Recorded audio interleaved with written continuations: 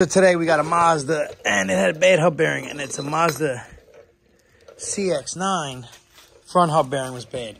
So I got the new bearing. Give you the part number. I got a box here somewhere. Here it came from, I believe this was Napa. There it goes. That's the part number. It was like 50 bucks, maybe a little more, 60 bucks. But you can buy a loaded knuckle now for like 500 bucks. It's, if you're unable to press it, and and God forbid you need other parts, it might be worth it for you. If you're a parts guy and you can just rip it all, put it back on, that's great. You need a press like that in the corner of the shop, the orange one, to put this together. I'm not here to show you that, but what I'm here to show you is this. So if you notice the back side of this right there.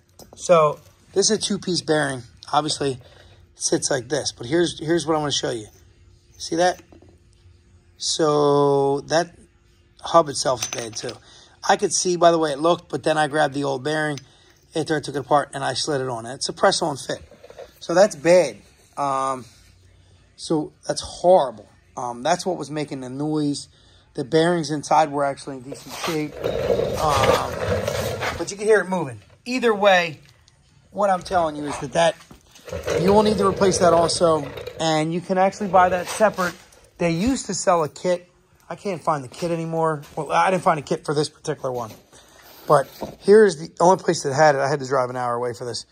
But it's a good customer, so worth it. And got nothing to do tonight anyway, but get this off my left and out of the way. So anyway, and then the next thing I'm going to tell you is something that I could not find anywhere until I read through about 35 posts, 3 videos, comments. Then I had a guy had a comment on a guy's video, and then I'm looking. So I'm trying to justify and write, and I find it in like, I forget what it was, some website. I should have snapshot it. But anyway, 174 minimum on this axle nut. 202, so you got a little bit of leeway there. When I'm dealing with hub bearings, I usually go to the minimum because the more you press on it, the more you squeeze it, the more it's going to wear out. And we're not trying to have it wear out. So, again, 174 to 202 torque spec on a front hub bearing on a Mazda CX-9. This is a 2007, could be 2008, all this body style.